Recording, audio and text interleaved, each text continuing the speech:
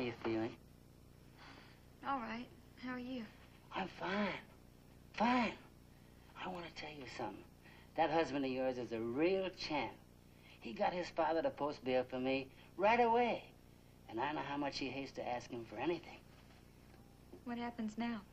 Oh, the lawyers get together and play clap hands, and everybody tries to impress everybody else with a lot of big legal words. No, please tell me. I want to know. Well, I just meant that there's no reason for you to worry. As soon as they start to ask questions, they'll see that the whole thing was trumped up. It's as simple as that. I didn't do it, honey. It's a fact. But I got a question for you. Why did you run out in the snow like that, you know? What happened, Angel? I don't know. I didn't stop to think, I guess. I saw where they were taking you and that you were in trouble, and I just wanted to get to you and help you. But it must have been 5 below zero out there. Why'd you go to the Peyton house, Eddie? So? It's Eddie now, huh? Not Dad? I'll tell you why. Because you said that you were afraid about the future and about the baby. And I went up to talk to the old man. About me? Yeah. I went to make a pitch. I wasn't going to let him shut you out of the money even if I had to beg him. Why didn't you tell me? Well, I knew you'd never let me go. You're as stubborn as they come. What about Mrs. Van Lyden? Honey, it's like I told you. I never touched her. She was dead when I got to the house, and that's the Lord's truth.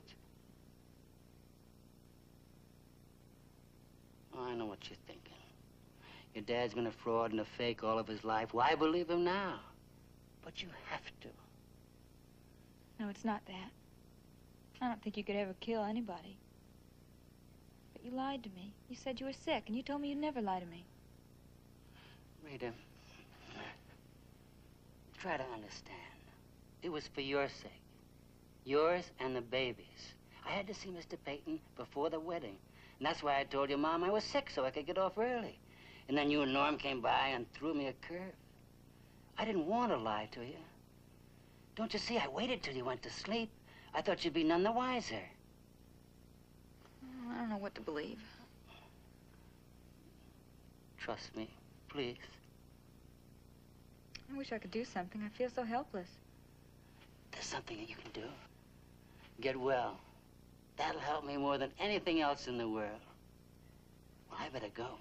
That Dr. Rossi will be in here breathing fire in another minute. Are you sure there's no chance that they might bring you to trial? Honey, put it out of your mind. You know, everything's going to turn out just fine. The worst thing you can do is to worry about it. Okay, thanks for coming, Dad.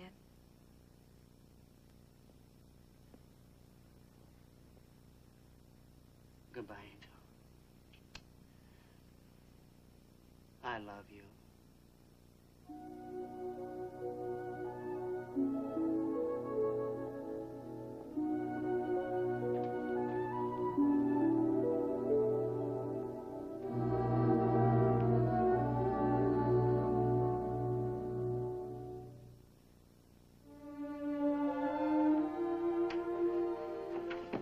Hello, Betty. Hello.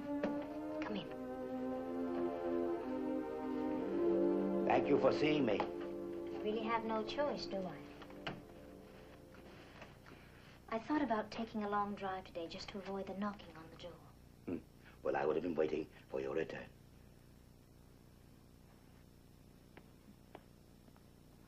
Mr. Peyton?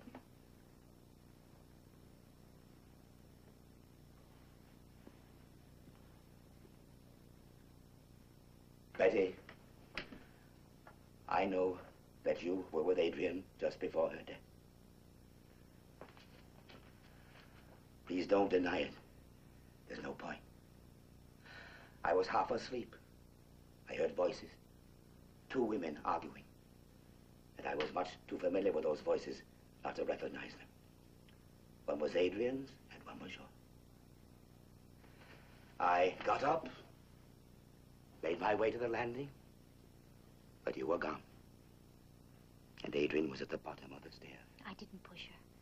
No matter what you think, I didn't push her, I swear Tell me what happened. I had to see her. I had to find out once and for all the truth about her and Stephen. I called her. She didn't want to see me. She refused. But I had to know. So you came over anyway? The moment I stepped in the door, it started. She knew exactly why I'd come. She taunted me with it. She ridiculed me. She started to walk away from me up the stairs. I followed her. We were arguing. When we got to the landing, she turned on me. She was smiling. And she admitted to me that she'd lied, that I'd driven Stephen to her because I didn't believe him. She said he was hers now. He belonged to her. She shouted it at me. She made a sudden move towards me. Her hand went up as if to hit me, and I turned away. She lost her balance. I don't know. It just all happened so suddenly. Of course. It was an accident. It was an accident. It wouldn't have happened if I hadn't gone to the house. But you couldn't help yourself. Well, I don't know what to do. I've got to go to the police. They've arrested an innocent man. Innocent? Betty, now you listen to me. You're not to do anything. You hear me? You're not to do anything at all. But they've arrested Rita's father.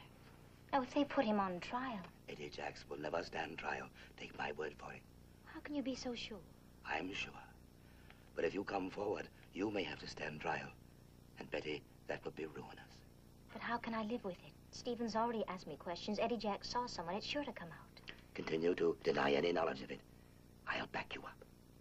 If you don't come forward, Stephen won't be able to prove anything. And he won't want to. He has his own reputation to think of. I don't understand you, Mr. Peyton. She was your fiancée. When you came in here... You thought I was going to accuse you, cart you off to jail? Yes. I never loved Adrienne, Betty. But you were going to marry her. Oh, yes, for my own reasons. But that's all past history. The point is that I would never have brought Adrienne to Peyton Place if you hadn't turned your back on me. If you hadn't made it quite clear that you wanted no part of the life I can make possible for you.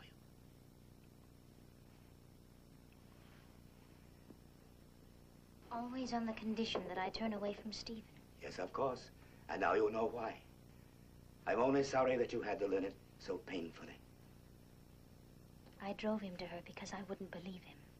Betty, it would have happened anyway, because she was my fiancée. Stephen will always be driven by the need to hurt me, no matter where it leads him, and no matter who else suffers. You can't change that. All you can do is walk away from it, just as you have. I have to go to the police. You can't, Betty. Remember what happened to Rodney? All those months of anguish? I can't help myself. Have you really thought this through? Have you thought of the sordid motive people would make for it? Rejected wife takes revenge on the other woman. Oh, that's what it will sound like, Betty. Like a trashy pulp magazine. A crime of passion. They have a case against you, Betty. Everything you've accomplished will be lost. Try it my way. I promise you everything will be all right. How can I live with it? By remembering what you've just told me. Adrienne died by accident. By accident, Betty.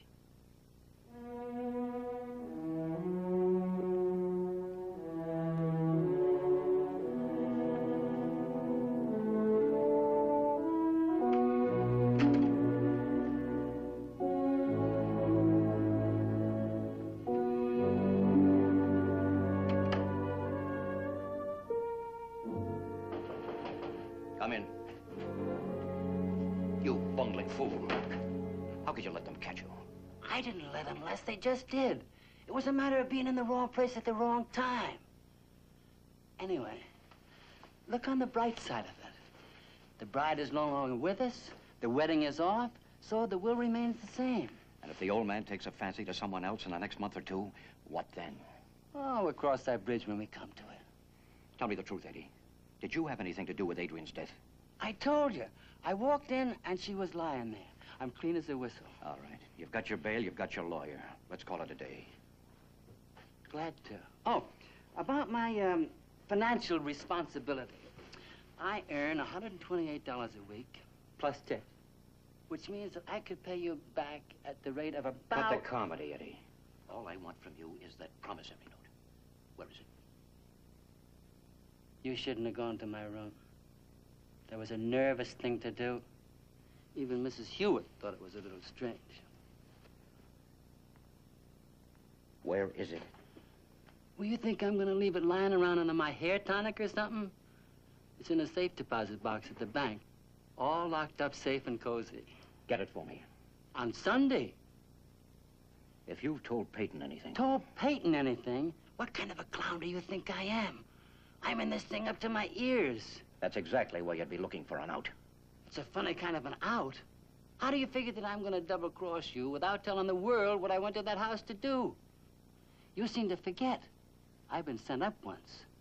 Both of our names are on that note. If Martin Peyton ever got a hold of it, I could kiss fresh air goodbye for the rest of my life. Just make sure that note's on my desk 10 minutes after the bank opens Monday morning. Sure. I'll be here with bells on. So long. Eddie, don't try any con games with me. You'll regret it, I promise you. Get yourself a businessman's lunch, Les. I think I hear your stomach growling. Oh. Sorry.